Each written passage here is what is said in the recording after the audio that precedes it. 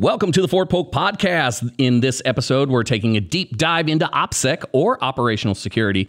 OPSEC is all about common sense security measures that protect our sensitive information from getting into the wrong hands. January is OPSEC Month at Fort Polk, which means we are taking a closer look to make sure everyone understands just how important OPSEC is to keep us safe.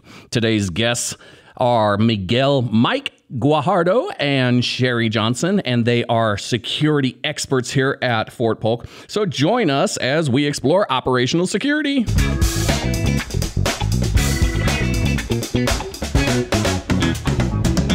Good morning, good afternoon, good evening, whenever you're listening to this podcast, because I am happy that you are actually listening. And I just wanted to welcome our guests, Mike and Sherry. Hey, how's it going? How's it going? Man, I got your mics turned on and everything. I'm just on top of things today. So operational security, you know, I used to do income briefs or newcomers briefings, and OPSEC was one of the things that I would brief on because it's like some of the simplest things about operational security are some of the most overlooked, like hey, my husband's coming home today or at Alexandria with his group, with his troops and all that stuff. He'll be there. Yeah, I can't wait for him to see him. I'm leaving now so I could go pick him up at 4. What it's like, you know, you really don't want to say things like that because you're not the only one listening and you're not the only one looking at your Facebook account. And I would always tell them, it's like, don't tell them, don't advertise troop movements because no one wants to know when you're having a movement. Right, absolutely. And nobody got my joke. Yeah. A movement, I got you. It's like nobody wants to know a movement. Yeah. Come on. Anyway, so Mike, you work over at DPTMS. That's correct. And you are a security expert on OPSEC. I wouldn't say expert, but so definitely. Why aren't you teaching the OPSEC 2 courses? Well, that's because they like to bring in outside experts that have a lot more experience when they travel around with different installations and they get... But it takes too long to get a class going here. It does. I have to run the website, and everyone that actually has publishing rights on the website has to have the OPSEC 2 course. And for somebody like me with ADHD and can't write and all this stuff, that's a hard course because the final question is an essay question. That's correct. And I've never been good at essays, and that's why I don't like going back to college for gen ed.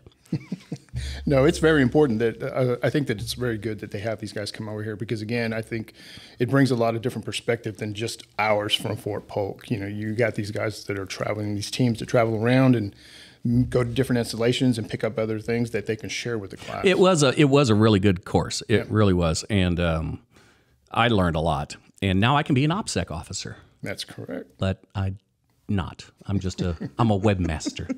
I'm a master of the web, the internet, the interwebs.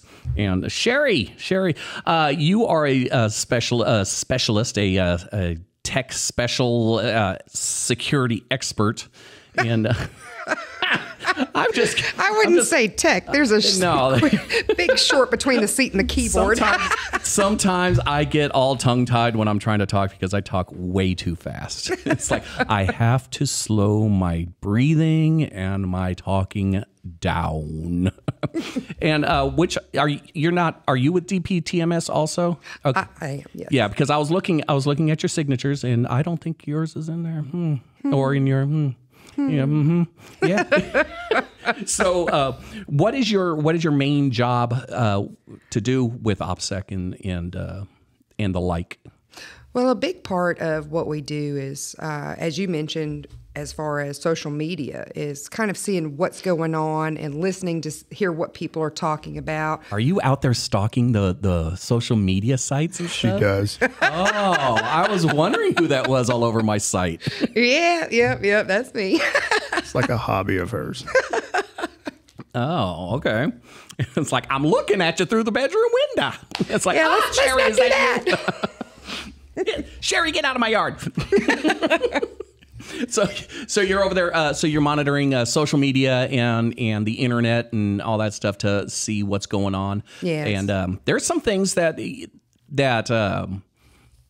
a lot of people don't even realize are OPSEC violations. And one of them is this new CUI, which people don't understand what CUI is. There used to be classified and then all these different ratings, but classified would be for one branch, and then another branch would call it something else, and another branch would call it something else. So they just brought it all under, and they said controlled unclassified information, or CUI. Right. So now that's all over everything. And if you have something that says CUI, you can't put that out on the internet. That's correct. Correct. It is not for release. So you have to make sure that it goes through the right channels and it doesn't have it. And that's one of my biggest things that I have to do when publishing the website, is to make sure that we don't have any CUI, which is just, I like the word CUI. Hey, what you doing? Nothing, CUI. Never quite heard it say like that, but What, CUI? Yeah, no, it's kind of Cooey. catchy, isn't it? I had to think for a minute. What is he talking about? Well, that's why I It's explain it. CUI, Yeah. We try to stay away from acronyms and initialisms. Right. And people don't know the difference between acronyms and initialisms, but that's a different point. And CUI, I don't know. I've always said CUI. I like it. It's not called. catchy. It's not called CUI. I've just never said it that way. I'm saying something different. What do you CUI. prefer? I Oh, just say CUI. That's it. No, I don't like that's an initialism. CUI is an acronym. I think it's just part of our environment, our world. Right. with Yeah, so many I'm acronyms. more into speed and talking fast, and I can't say be up here going like CUI. It's like watching a foreign film. Right? Subtitles. It's like, Jeff. Oh, I know they're talking about me.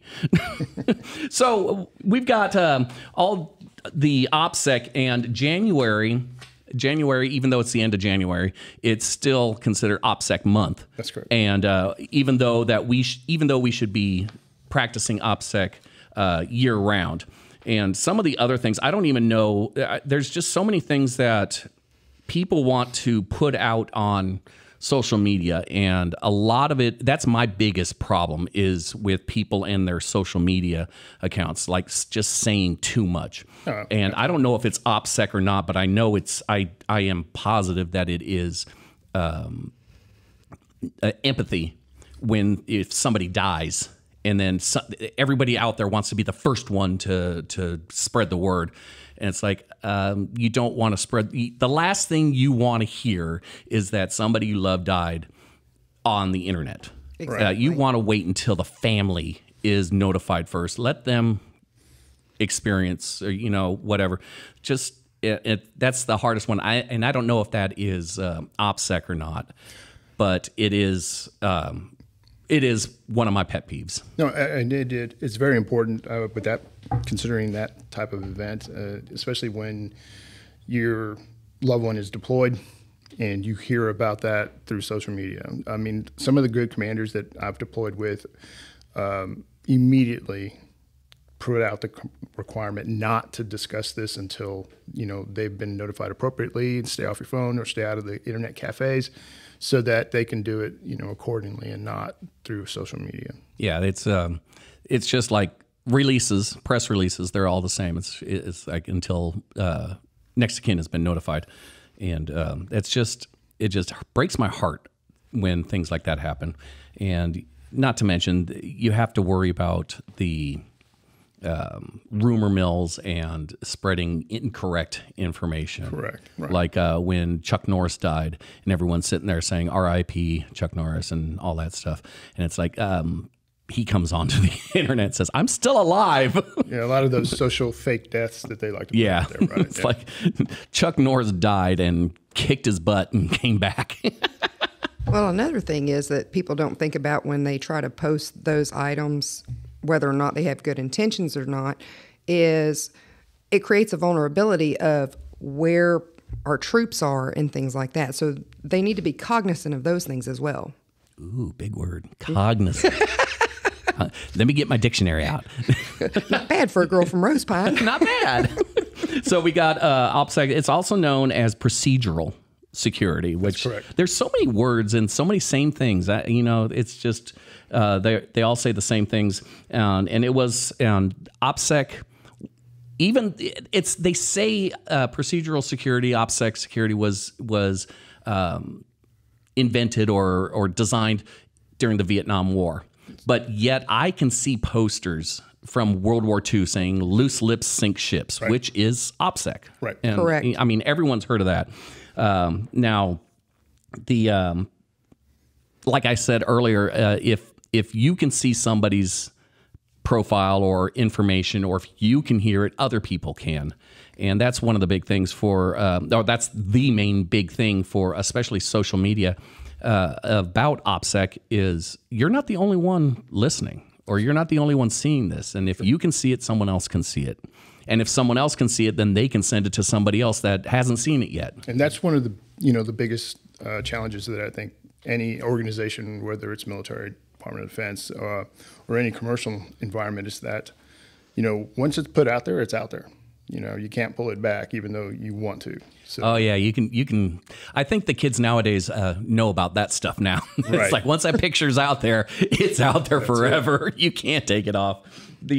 Now there's other parts of OPSEC to do with like I was teasing you a little earlier about the technical part, but IT is a big OPSEC kind of thing. What what are some examples of the IT OPSEC stuff? I think everybody sees it. The first thing when they log in, you already have a disclaimer that's sitting there on the computer. If you log into it, you also have banners that are there just to remind the user that, hey, some of this information should be considered, whether or not it's sensitive or not, before you send out an email or before you have a conversation, or even if somebody's sitting in your office that doesn't work there, that we have lots of identifiers on the computer to remind us that, hey, try to think of this when you're having a conversation. I call that shoulder surfing. It's like, hey, what's that? It's like, well, nowadays we got 25, 27-inch monitors. It's kind of hard to cover that. Oh, those are still small. I've got 55 and 80-inch. Yeah, exactly. I just hook up my TV to we're going backwards now. It's like we used to have the Atari hooked up to the TV. You have to change it to channel 3 and then flip a switch in the back and you can play your games. Now and then we went to, nope, you have to have a computer monitor and you can only plug a computer monitor into a computer. Now we're back to being able to plug it into TVs. Right. And now we can have a 55-inch 4K monitor right there in front of you, and it's just like a giant screen TV where now I threw myself off there. You're talking about IT. Oh, IT, that's right. But where he was picking up, it's like all these banners. You also have to consider in our world, we have what we call a need to know. So you should really think about some of those things. Does somebody really need to know this amount of details for information? So a lot of your posts, like for example, y'all's, and other organizations and units that are on Fort Polk, what they post onto social media is vetted prior to. But a regular Jane Doe out in the community posts what they want to say. And it's not really always vetted. So that's always something to consider. Yeah, that's the rumor mill, and rumors travel at the speed of light. It's like you could tell a truth out there and a rumor out there, and the rumor will make it around the world 3 times before the truth makes it to the first person. Exactly. Well, that, and I notice it today a lot, especially with the younger generation, is that social media is almost their source of information. And I always challenge my children to say, hey, but how reliable is that? You're looking to find out what's really going on, but in fact, there could be a complete opposite story to that. So somebody's putting information out there that may not be completely factual. And it's interesting to see how kids rely on that sort of thing to get their facts or their information before they go looking for it. And I'm always trying to figure out what the next big social media is. I'm stuck on Facebook because I'm old, and that's what old people do nowadays, apparently. And I'm getting to the point where I'm just going to go back to MySpace. Forget it. There's too many new things out there. But now we've got Snapchat, which it shows up and then it disappears, and TikTok, which I won't even get into because we're not even supposed to be using that, and for good reasons. Have you seen the thing that you have to click, the agreement?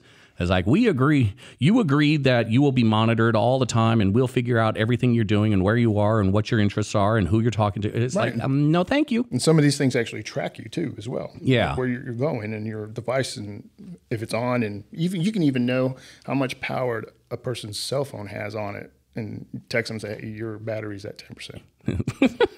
just in case you wanted to know. Oh, hey, thank you. How did Right. get out of my head? Terms of agreement. Terms of agreements. Like, there's an episode of South Park about the terms of agreement. It's like nobody reads that. It's like it's oh, you don't want to know. Yeah. You don't want to know what you agreed to. But there is one of the words that you guys like to use is robust security, but that's just not about information and other physical or personnel. What exactly, or give me a general idea of some of the things that OPSEC can include in, cybersecurity and industrial security, industrial espionage. I know of that one. Right. And then, of course, what Sherry and I do, as well as personnel security. I mean, that's a part of OPSEC. If you think about how we're introducing an individual into the system of checking to see, how their background is, because we want to see if these people are trustworthy. So OPSEC, personnel security plays a part in OPSEC because we vet individuals before we either allow them on the installation or we're going to provide them with a clearance, on behalf of the government. So personnel security plays a huge part in that as well. Yeah, don't try going through that gate if you have a warrant. Well, yeah, exactly. It's like, and there's another great example of what operation security is: the guards and the checks that we do before. Yeah, they do a great job out there. They really do. It's like I'm impressed, and I always thank them. Well, I like to try to thank them, but they don't always listen. They say, "Oh, right, here comes Jeff again." So. That, and by the word robust, I think what was intended by that statement is that you can have a large physical presence or a technical presence of security, but it doesn't necessarily mean that it's going to protect you operationally, because the greatest weakness that we have is the individual, the insider, the person who knows that. Humans, we're our greatest threat to any kind of security.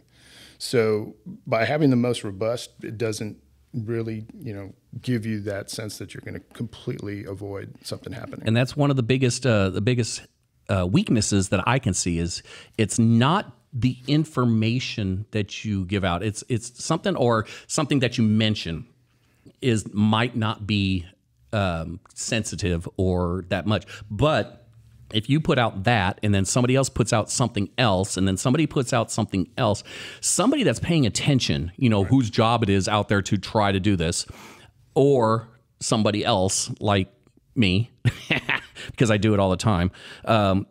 It's like, wait a minute, if you're A and you're B and you're C, I could put all those together and I can tell what, where, when. It's just amazing that people don't think that, because I didn't say when they were coming home. Right. I just said I can't wait for him to come home soon.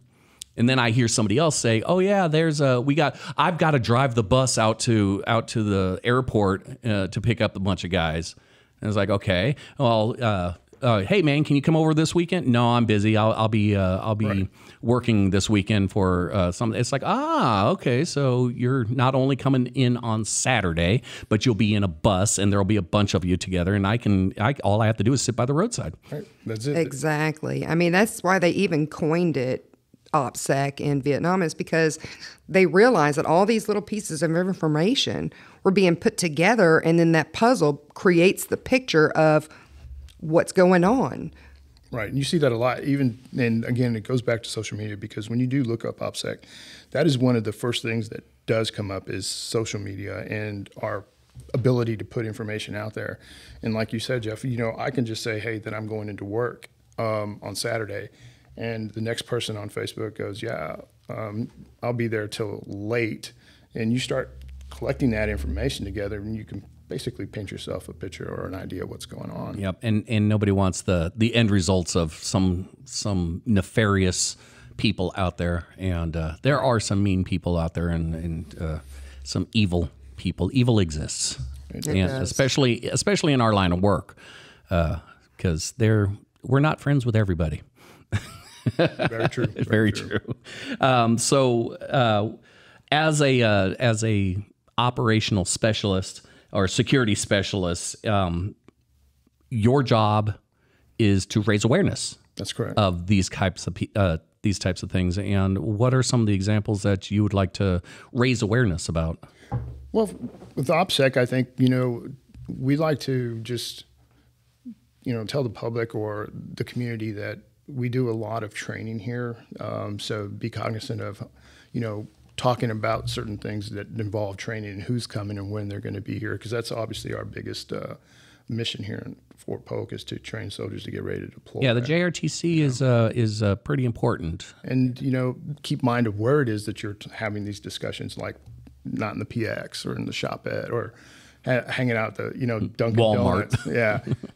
And also, right, very true, out in public as well, because that information could be very sensitive for that unit or organization that's coming here. So And it's like, now we've got CUI, which takes all the classified and all that stuff, but there's other parts, there's other classifications like FOUO, which is for official use only. No, that's gone. That's what CUI replaced. And so all of these little things have been replaced with CUI. So it's correct. all under a giant umbrella, and that's good. Now, the other parts, there's other things like what is it? The release, public release, or 1976 was. Freedom of Information Act. That's it. Which is really sad because I know the date, but I don't know the name. It's like, it happened in 76. So all of that falls under. Well, it can. Yeah, it can. It can. When we teach the class or when I briefed it, we don't try to make the information fit into a category that CUI covers, right? We just need. It's going to stick. Yeah, I know. It's gonna stick. Well, and so what we like to do when we train our population or give a briefing, we just like to let them know that, hey, when you handle information, you have the ability to go and look and read the category and determine whether or not it needs to be, because not all information needs to be CUI. It just needs to be vetted and ensured that it's not. Now, there's OPSEC should be done as not as a conscious thing, in my opinion. I don't think OPSEC should just be used as a conscious thing that we should all pay attention to. It should come second nature. Right. It really should. I mean, if we put it into practice enough, it'll become a habit, and then it's less of a problem that we don't have to worry about all the time because we are consistently on top of OPSEC. So you don't say certain things. And what I've noticed is just because someone has the right to know, it doesn't mean they need to know it. That's correct. It's like, well, I have a top secret clearance. It's like, yeah, but. Right. That's a need to know. There's also the need to know, because we can find ourselves in a very bad situation where somebody uses, whether it's their clearance or rank or grade, it doesn't really matter. It really comes down to, do you have both? Do you have a need to know? Are you going to, this is part of your job. Do you need to know this because of your work or something? So yeah, it's definitely. See, I have to change my position title to busybody.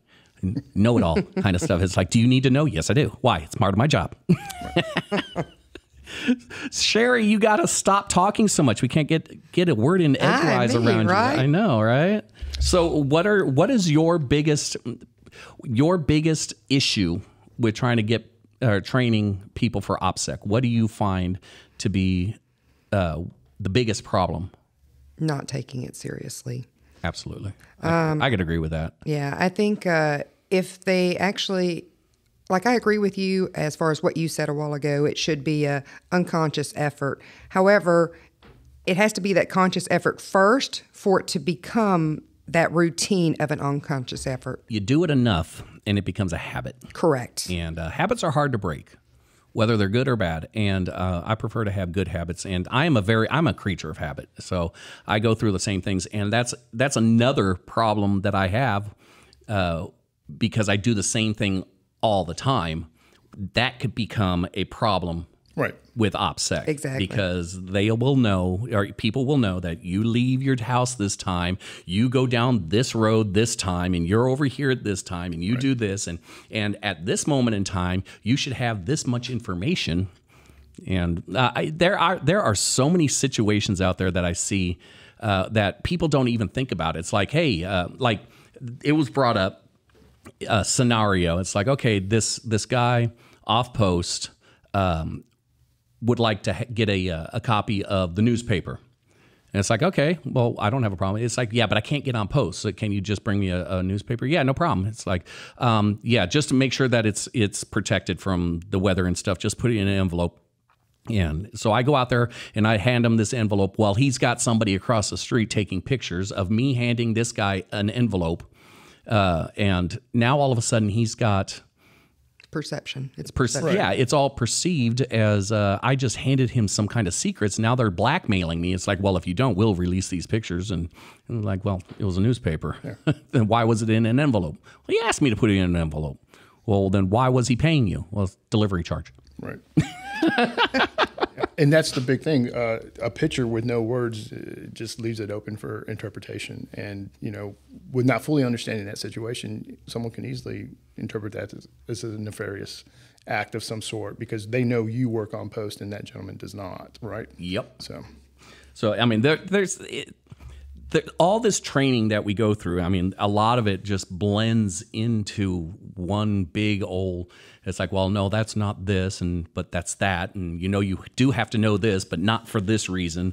And I get all of mine mixed up. And it's like, well, I know I'm not supposed to do that, but I don't know if it's because of OPSEC or if it's because of strategic moves, or is it because of blackmail or anti-terrorism, or exactly. I'm sorry. When you bring that part up, like not everything is just social media. I mean, your LinkedIn account can make you a huge vulnerability because you list all the experience of things that you've had.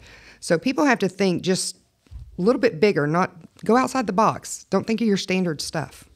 There's pros and cons to, putting information out like that. But, and then, of course, who's looking at it? Because you do, and you probably know, you'll get information or you'll get emails from people that, hey, I saw this on your profile. I'm interested.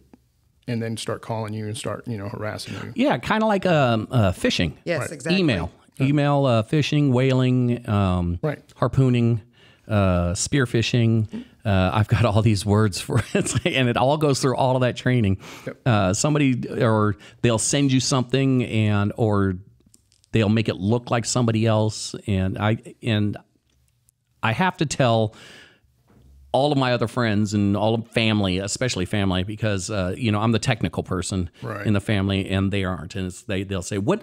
I got this email," and I look at it. It's like, no, it's not. I got this email from PayPal. Or text. And, yeah, Yeah, the text. The text from taxes. AT&T, you get a text from AT&T per se, but it's a really funky number that's sitting on your phone. And you're like, Exactly. Hey, click this link and provide us your account information so that we can help fix your account.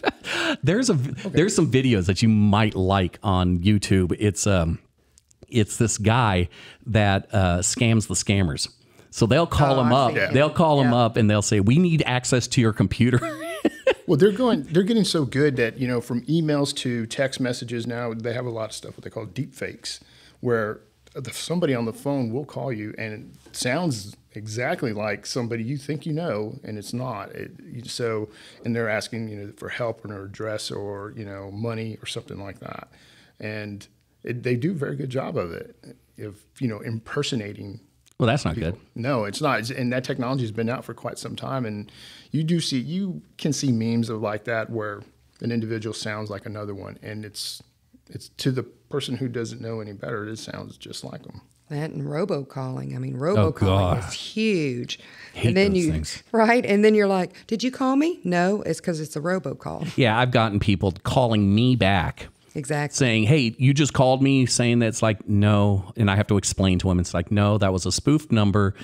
Somebody was trying to scam you. I guarantee it was not me that called you. Just ignore the last call and do not answer any phone call from my number again because it's not me and I don't know you.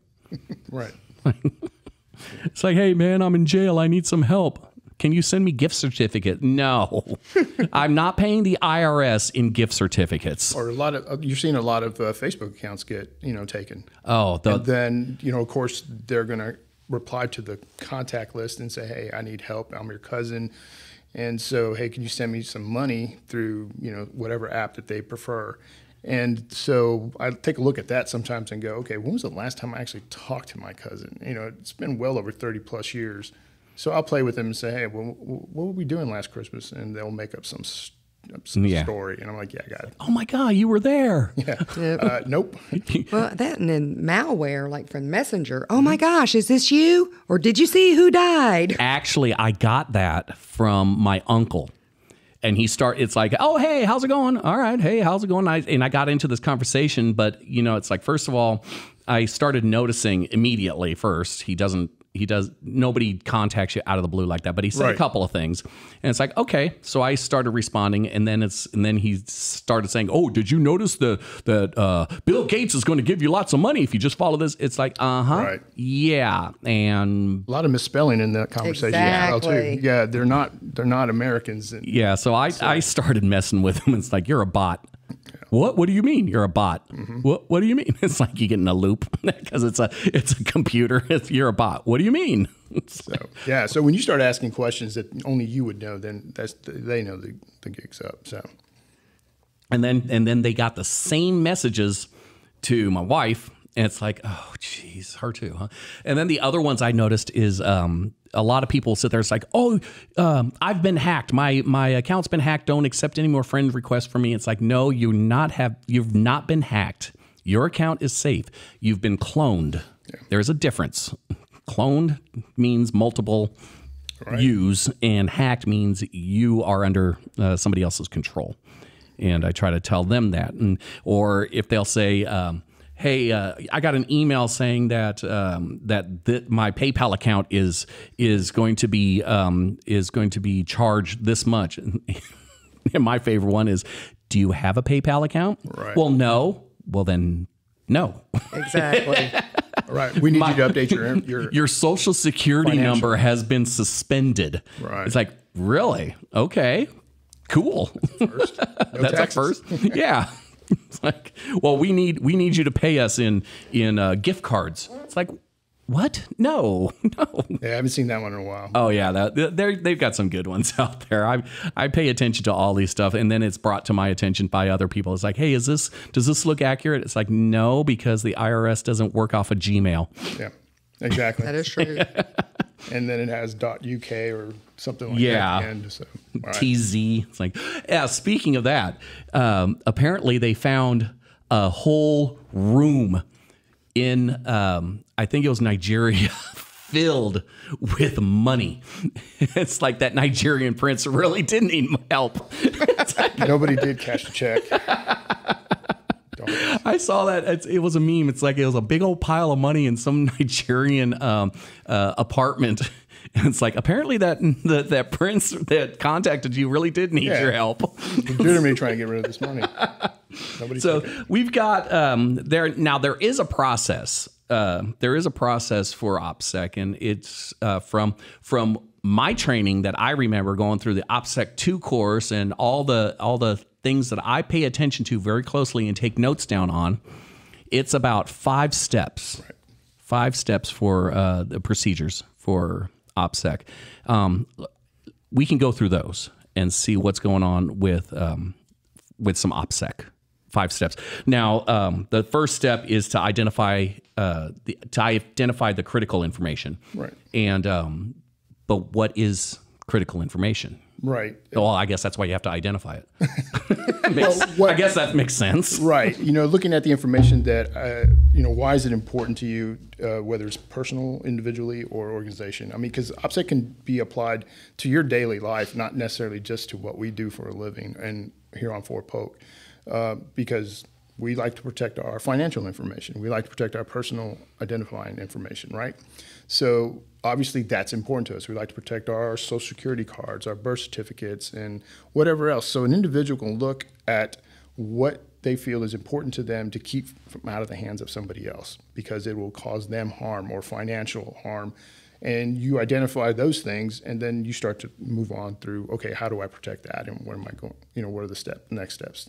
The other thing is when we do our cyber awareness training, one of the scenarios in there is, hey, I left my badge by my desk. Can you let me in? It's like, what desk do you? It's just like, so what do? Do you use your card to give them access and all that stuff? That's part of the critical information is access to buildings. Exactly. So you got 350 is pretty good. They're pretty secure, and they've got the people up front, and it's like they don't let you go by unless you have a badge or you get a badge. Did you during your class? Did you get the opportunity to go visit other locations on post, and then as a group and have a check? We literally walked into the back of the 24-hour shopette. It was a group of probably 4 of us carrying clipboards, and they were taking in stock. So the door was open. So we're like, all right, well, let's just walk in and see what happens. We walked in and we just kept our noses down to the check box, and nobody said nothing to us. That's one of my things that I didn't know. We did not get to go on any kind of field trip in my class. No, we had to sit there and take notes. But it is something that I tell people a lot is if you want to see how secure someplace is, walk onto a job site with a hard hat and a clipboard. Exactly. And nobody will stop you. Right. And you can have some badge that didn't even belong to them, and as long as you look official, well, people assume. Look like you know what you're doing. Right. People assume. And we walked straight in from the back door all the way to the front, and then told the manager, hey, nobody stopped us at all. Nope. I mean, when you see 4 groups of soldiers walk into the back stock room of the PX, right? So it was interesting. It was a health inspection. Yeah, we did the same thing during the physical security course. And then I used to actually be a member of a loss prevention team for a major retail organization. And same, I mean, somebody walked in through automotive, they took a whole bunch of stuff in a buggy, and the people in automotive were so nice, they even held the door open for them to how leave. Nice. I know, wasn't it great? I need this tire. What, for an inspection? Wait, you know what? I better do quality control and take 4 of them. Yes. But being alert, that's a huge thing, is being alert and cognizant of your surroundings and things like that. So that's what you want to look out for. Right. And another thing too, I think that just by those examples, people just need to really say something. I know that sometimes people are just timid. They don't want to. If you see something, say something. Right. Exactly. They don't want to come off mean or whatever. Hey, cover that piece of paper up if you're not going to be. Yeah, I'm a lot like that. It's like I see things and I want to say something, but at the same time, it's like, I don't want to say anything. But like the other day, I saw somebody wearing a badge in the PX or at the food court. It was actually yesterday, but the badge was flipped upside down, so you couldn't see what it was, and it was just it's like, well, I'll just let her go with that one. But see, here's the thing. A lot of times people are afraid to say something when they see something because they may have done it before and someone didn't take them seriously. So the receiver of the information actually needs to take that seriously. So it might be something that they hear, multiple times in a day that may not be a big thing to them. However, they need to make that person that reported it feel like it's something important. Otherwise, you're shutting all future communication down. So you have to leave that line of communication open. And also, we work in an environment where, and depending on the facility, you have a badge or you don't, that you don't think about it. It's part of your uniform or it's part of just your everyday existence. And forget, we're human. So just saying, hey, you probably should put the badge in your pocket, and you're like, oh yeah, I completely forgot I had it on because I was thinking about something. Yeah, we have to do that when taking video. Right. So it's like, oh, they're wearing their badge, so I either tell them to take it off or I have to blur it out on the video and stuff. And I've done that before. Right. But I mean, they were in the secure area where they were supposed to be wearing their badge, so I blurred it out. But if they're going to do it, it's like, okay. So it's like, okay, check. So, you never know. It could be something intentional or unintentional, and just reminding them, hey, you probably shouldn't wear it. Yeah. Now, step two would be analyze the threat. And how do you analyze a threat? I mean, data, information that you have available to you. Reports is a great example. Police reports often help with assessing threats. Doing research on whatever particular threat is out there as well, using multiple sources of information. Go to the MPs or go to your local law enforcement. Seek out that information from different sources in order to determine really what is a threat out there for you. And what about the vulnerabilities? Because that's step 3 is to, once you've analyzed the threats, now you have to analyze the vulnerabilities. Right. So where are we vulnerable? Well, access points. Right, and that's exactly what you're doing. You're looking at those things right there, or even with a home. I mean, let's bring it back to the person, the individual, not so much the installation. Is that you assess your domain the same way. Lock your doors. Right, you look at your doors. If your window is broken, you fix it. Or you change the lock or something like that. Put a password on your Wi-Fi. Right, because those are vulnerabilities, and you want your information and your stuff protected. Now, once you get those, once you've analyzed, and once you've identified your information and you've analyzed the threat and you've analyzed your vulnerabilities, now you've got to assess the risks. Right. And that would be step 4. Right. So now when assessing the risks, basically you got to consider the vulnerabilities and assess the impact, right, or damage of the critical information, right, or the likelihood of that risk actually. What is the risk if that happens? That vulnerability is not mitigated.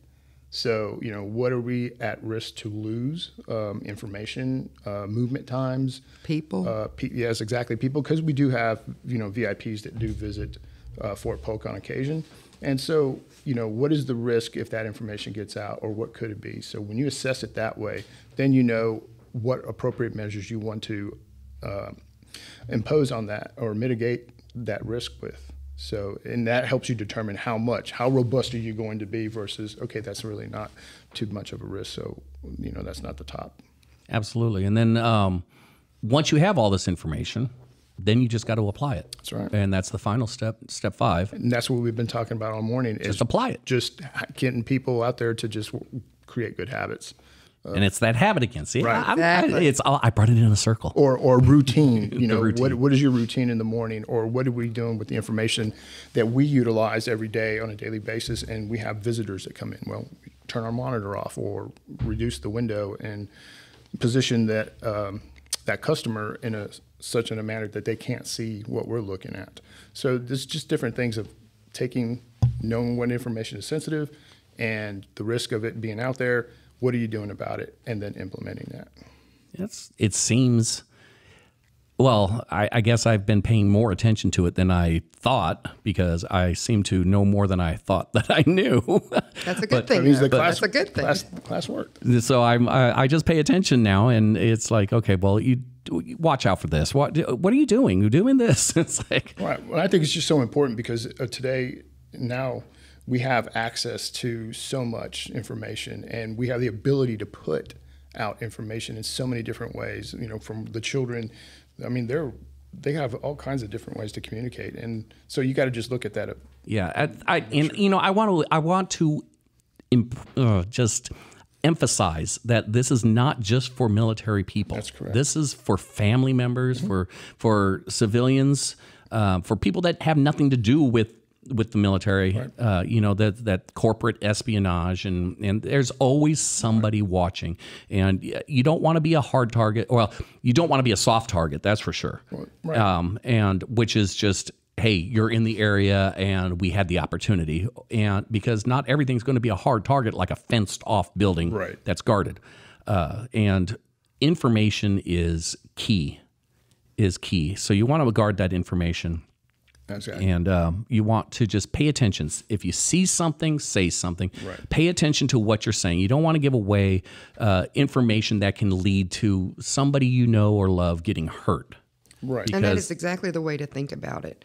What you're doing can cause harm, not just harm for the government, but harm to people. It could also cost money. Exactly. When we talk about that example you gave earlier of troop movements and deployments and things like that, where you're paying thousands of dollars, if not hundreds of thousands of dollars, to get that movement to happen, and all of a sudden now you have to change that because that information got out there. That costs time, it costs money, and a lot of people, Well, that is very important. I hope people out there have gotten something out of this, because it's actually it is one of my higher priorities in life is safety for my loved ones and my friends and everybody I know. And I'd like to thank you both for coming in, Mike and Sherry from DPTMS, OPSEC Month, January, and we should be practicing that all year long, not just during the month. And I would like to thank you all for coming in. Hey, yeah, woo! And if you guys out there have any kind of ideas, or if you'd like to ask any questions or anything like that, please leave it in the comments below, or you can even email us at the Fort Polk Public Affairs Office. I'm Jeff England, and we will be back again with a brand new episode, and I'll be listening at you later.